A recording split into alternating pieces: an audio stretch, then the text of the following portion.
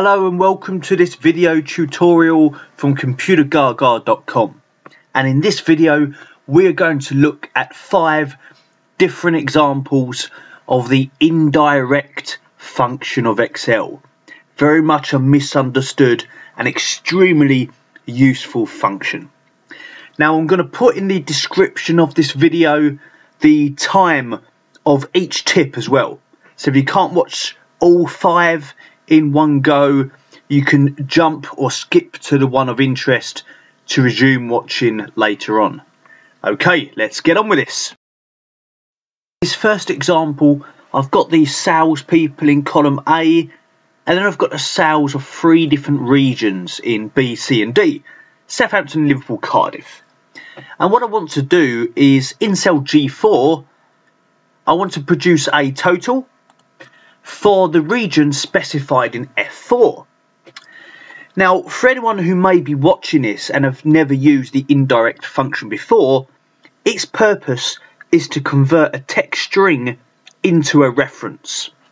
So I want to refer to cell F4 and use that name as a reference for that range. Now, something that's already been done here is I have created named ranges.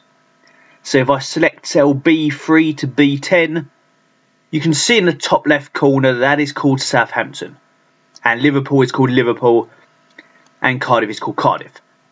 And that's done simply by selecting the range of cells and by typing in a name in the top left corner there. You can look up more stuff about named ranges another time, but they've already been named. And one good use of indirect function is to be able to reference named ranges using values of a cell. So in cell G4, I could write a simple sum function, and it will ask me where the numbers are. What ones do you want to sum? I want to sum whatever's typed in F4, currently Cardiff, but that may change. Now Cardiff is written as a value, a text string. I want to convert that into a reference. I can't just click on that cell and close bracket and enter. You won't know what I'm talking about. What I need to do in there is I need to put indirect, opening bracket, then refer to that cell, and then a closing bracket. You can see the only mandatory question is the ref text. There's another one for A1, which I've got an example of coming back shortly. It's an "Are you doing an A run reference?" Yes, I am at the moment. Closing bracket, press enter, and now I've got the total of Cardiff sales.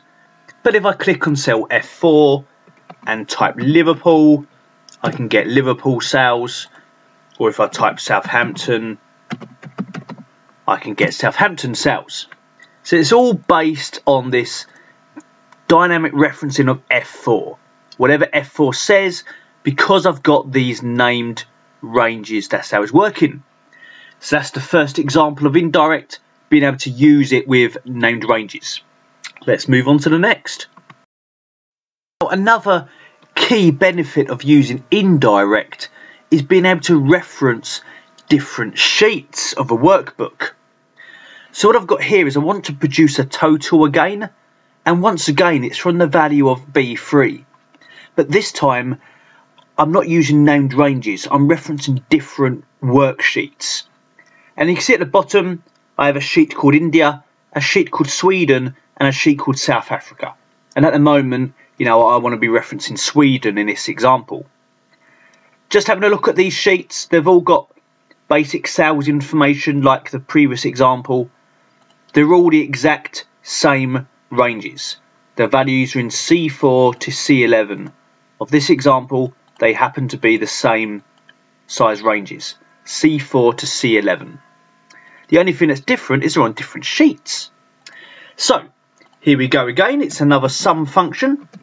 And once again, I'm going to need indirect. Now this time we're going to have to create a bit more of the string ourselves. We will need to concatenate different elements of it together. So the ref text is going to start with the name of the sheet, which is Sweden here, aka whatever's in B3. Then I'm going to put in an ampersand, which is to concatenate, to kind of join elements of the address together. Then I'm going to open a set of inverted commas, and in there type an exclamation mark. Exclamation marks always follow the name of a sheet in a reference. And then I'm going to type C4 colon C11 because they are the cells that contain those numbers I'm adding on all three sheets. They're the same size ranges. I close the inverted commas and I close bracket for indirect and close bracket for the sum function. And when I press enter, I've got the values for Sweden. And if I change Sweden to India, I get the values for India. And if I change values for South Africa,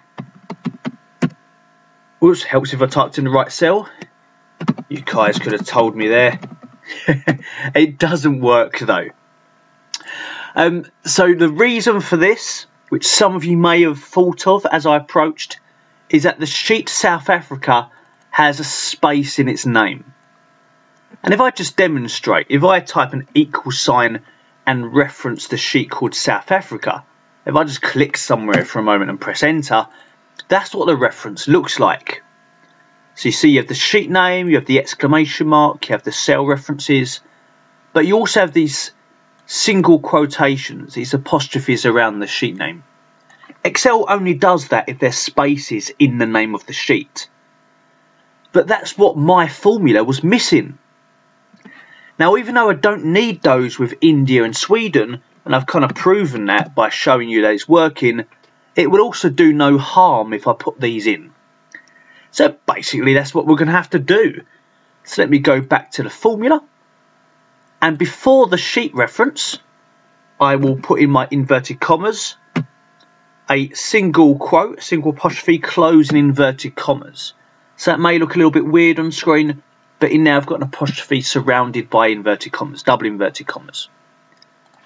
I'll then need the ampersands to join the sheet name on the end, and then join the closing quote, followed by the exclamation mark, followed by the range. So I've just made sure that I've got those single quotes or apostrophes around the sheet name. Now when I press enter, it continues to work for India, it continues to work for Sweden, but it now also works for South Africa, even though that sheet name contains spaces. So that is how we can use the indirect function to reference different sheets of a book. A very powerful example of needing indirect function. Okay, now in this third example, we're going to use the indirect function for a R1C1 reference. Now what I want to do here is get the last value of a table. So let's imagine I've got January, February, March, and that's going to expand into April, May, June. So it's an example of a table that's always growing. Now in this example I want to get the last value, and I mean last column, that's what I mean. But this demonstration would work equally well for last row if that's what you're trying to do. So what I want here is in cell F3, I want to get the value from cell D10 because that is the last column, like the current month, if you will. But in time, you know, next month is going to be E, the month after it will be F, the month after it will be G, and so on. It may even reduce in time if people change this data for future years. So I want to, it's expandable. It's always changing. I want my formula to grab whatever the last cell in a row or column is. So indirect is going to do that. This time I will not need the sum function or anything like that. I'm not totaling anything. I'm simply grabbing a value from a cell. So I'm going to put in indirect, open bracket. And you see the second question says A1. But I'll just put a comma a moment to move into that. We've got two ways of referring to a cell. The A1 style, which is your traditional way, cell D3, cell D8, cell A1. And then the R1C1 style. So in a case of D10, that is row 10, column 4. That's what that is. Although we see column headers like A, B, C, D, we can also reference them numerically, which really is what Excel does anyway. So it may be a little bit more difficult for us to relate to that when it comes to columns, Not with rows, because it does it anyway. But with columns, it's harder. You know, G is 7. But there are some benefits to that, you know. So, what I want to do here is, for the first part, the ref text, I'm going to open up a string, inverted commas, and type R, which stands for 10. Which stands for row, sorry, if you haven't guessed. And then 10. Sorry, so I'm after row 10. That's what I want. R1C1 referencing row 10 C, which obviously stands for column. Then I'm going to close inverted comma and ampersand to join on. Now I need to figure out what the column number is. In this example it's 4, but that's going to change. To find it, I'm going to bring in the count A function, which counts all non-blank cells. I'm going to open a bracket up and I'm going to ask it to count the values of row 10. And I'm going to close bracket for count A. And I'm then going to put in a comma. So I've now answered the ref text and I'm back to the A1 optional question. Is it interpreted as an R1C1 style reference? Now I'm going to choose false this time. I do want the R1C1 style. So I can double click on that, or you can just type that in.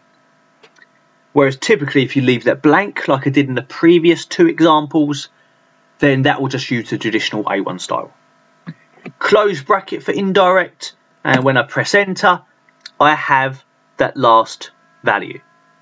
But if a value was to appear later on, I then have that value. So it's always grabbing the last value from row 10, which in this example is the current month's sales.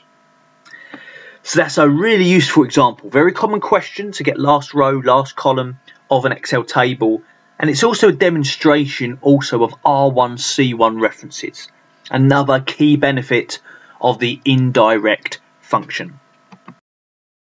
How can I do examples of the indirect function without incorporating a VLOOKUP example? I don't think that would be fair now. So what I've got is those 3 tables again, which will hopefully look familiar. Southampton, Liverpool, Cardiff. Salespeople. This time I want to extract a particular salesperson's sales from a particular region. And these have been displayed as separate tables. So in the top left, I'm currently searching for Jessica's value in the table called Southampton.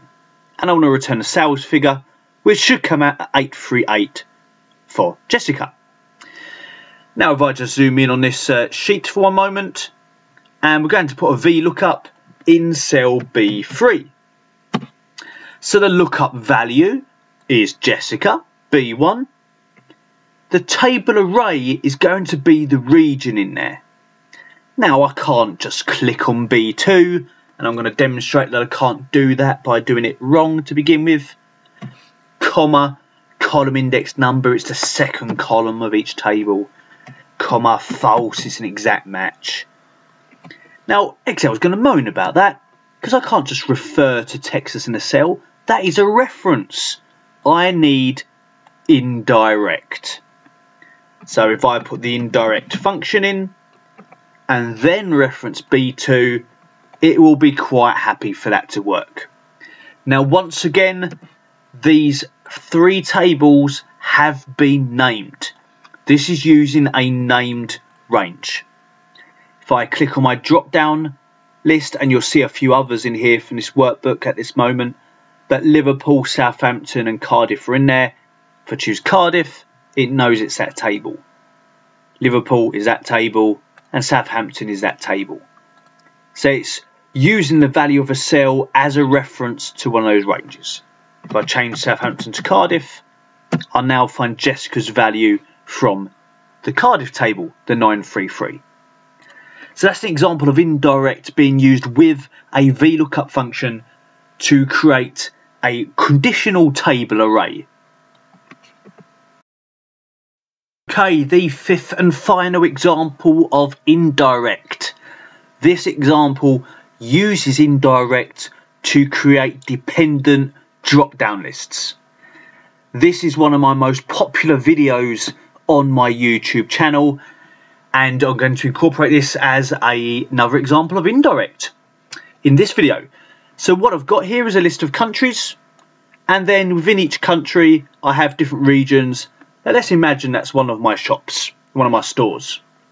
What I want to do in cell F2 of this spreadsheet is have a drop down list to choose a country, Canada, Germany or UK. And when I do that, an office I've got here, but in cell G2 I will have a drop down list of the regions, the offices in that country. So if I choose Germany, I should only have a list with those 4. If I choose UK, it should be a list of those 5, etc, etc. So that drop down list is dependent on the previous one. Now once again, these ranges are named. If I highlight those 3 cells, it's called countries. If I highlight those 2, it's Canada. Highlight those 4, it's Germany. Highlight those 5, it's UK. They've been named in advance, name ranges. Cell F2, data validation, data tab, data validation. From my allow option, I'm going to choose list. And for the source of the list, I will type equals countries, which is the named range for cells A2 to A4. So Canada, Germany, UK. When I click OK, I get a drop down list of Canada, Germany, UK, because that is the range called countries. What I need now is when somebody chooses the UK, for example, I need these 5 offices appearing in this drop down list.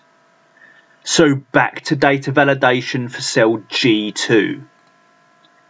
Choosing a list, and from the source equals, but I can't just say equals F2, whatever F2 says. I have a named range called UK. I have a named range called Germany. So I want to convert whatever string is in that cell to a reference of the same name. So indirect, opening bracket, F2. Because that's the cell that's got UK written in it right now. That's the other drop down list it's dependent on. Close bracket, click OK. Don't worry if you get a warning message at that point in your examples. If this cell's blank at the moment, I would have been warned about a possible error. But if I've got a drop down list now, I've got those 5 places. And if I change the UK to Canada, I only have a drop down list of the 2. And if I change it to Germany, I only have a drop down list of the 4. And I can select Stuttgart from the list, for example, and I have myself a second dependent drop down list thanks to the indirect function. A truly remarkable function of Excel. One of its lookup functions doesn't have the popularity of VLOOKUP or maybe index, but it certainly has its place and its benefits, which is what this video was trying to demonstrate with 5 different examples. Thank you for watching. I hope you enjoyed this tutorial. Please check out some of our other videos on our YouTube channel and come check us out at Computergaga.com.